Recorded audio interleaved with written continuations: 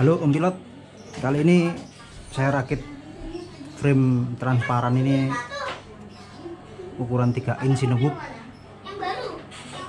Ini kiriman dari Om Ananda ini. Framenya ini masih prototype. Kita coba gimana kalau sudah oke ship. Rencananya mau diproduksi massal. Ini ukurnya 3 in. Kalau tengahnya ini basicnya dari cloud reptil, cloud 149 tengahnya ini sampai ke armnya ini ngikut ke reptil sepertinya. Kalau model ductednya ngikut ke Bumblebee, jadi perpaduan 2 drone. Makanya kita lihat hasilnya gimana ini. Kita coba main los saja ya.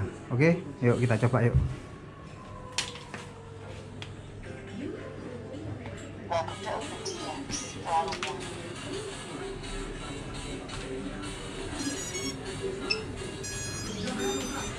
Yuk kita tes gimana jadinya.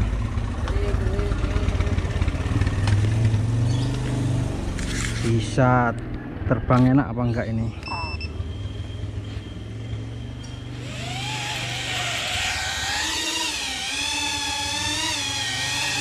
Sepertinya tidak ada getar, lumayan anteng.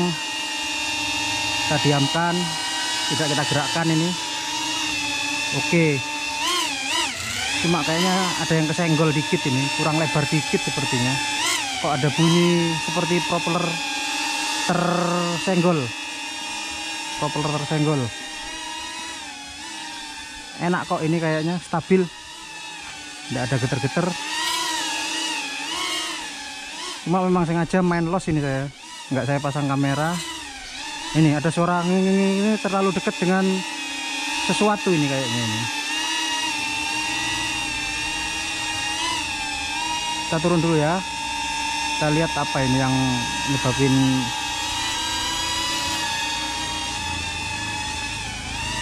Kita lihat dulu, bentar.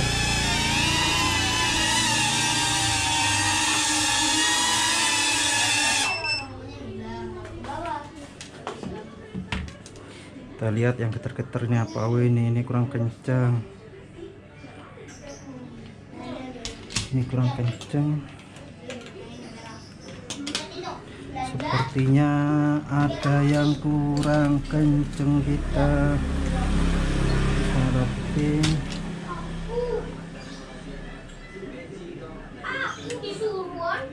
Harapin dulu, ada yang longgar, makanya bunyi. Ah iya, ini banyak yang longgar ini, kelupaan.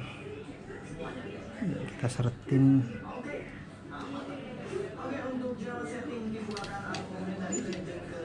Masih kurang. Oh iya, ini banyak yang longgar ini, kelupaan saya mungkin ini, kelupaan, makanya getar-getar bunyi gitu, mungkin karena longgar ini ya. Kita coba lagi, ntar lagi. Ini masih pakai baut 2 ini motornya, karena masih ngetes biar cepet. Kalau dipasang semua nanti malah kelamaan. Frame transparan dari polikarbonat, nanti pasti ada revisi update, dicari posisi dan bentuk terbaiknya, kekuatannya. Yuk kita coba lagi yuk. Nah itu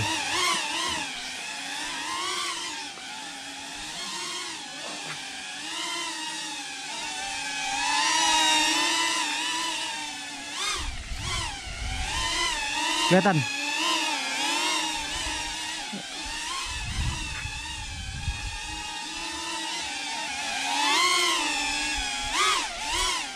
Baterainya jelek ini, mau buat ngetes aja.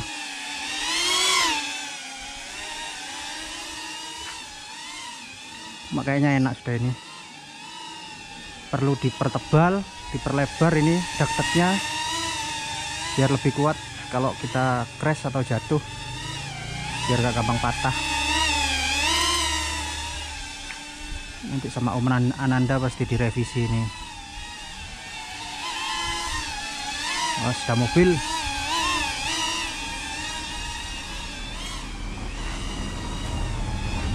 Kita kejar yuk mobilnya yuk. Tes.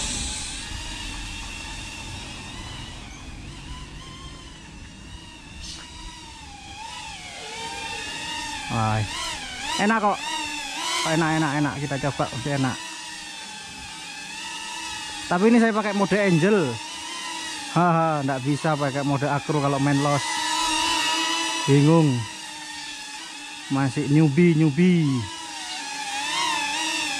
Bukan pro player lah, kalau kata anak saya itu bukan pro player. Nah, itu kelihatan kan? Itu kelihatan? Gimana bentuknya? Lumayan kan?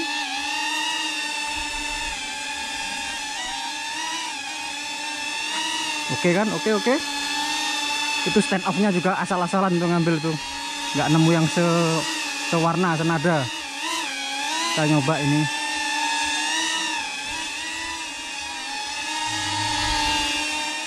Sampai habis baterainya kita berhenti ya. Ini sudah mulai lemah ini. Ini baterai lama ini.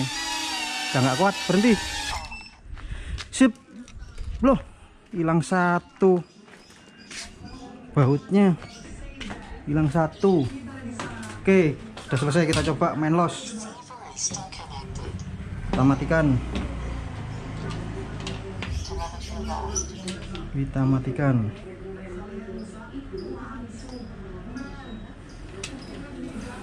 Ini ada hilang satu, kita coba ganti. Kalau M3 saya stoknya agak banyak kayaknya ini kalau M3. Kalau M2 sudah menipis.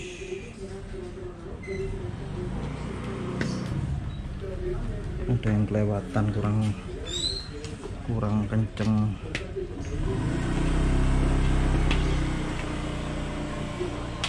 Oke, sekian kita review awal frame ini ya. Belum kita tes kekuatannya, kita lempar, kita jatuhkan. Tapi nanti pasti ada revisi dari Om Ananda ini. Good framenya, perpaduan dua drone dijadikan satu. Jadi kalau kita ductednya pecah, kita bisa beli ductednya aja. Ini katanya sih pakai 3D print ini, bukan pakai talitis gini, pakai 3D print. Tapi belum, udah keburu pengen nyoba aja. Jadi kalau ini pecah, kita beli ductednya aja. Armnya patah, kita tinggal beli arm aja. Bahkan mau disediakan arm untuk 5 in katanya Om Ananda. Jadi kita bisa pakai buat 5 in, Cinewhoop 5 in. Bagi teman-teman yang punya 5 in dan pengen pakai Cinewhoop, bisa jadi alternatif nanti ini frame ini. Sekian, terima kasih ya.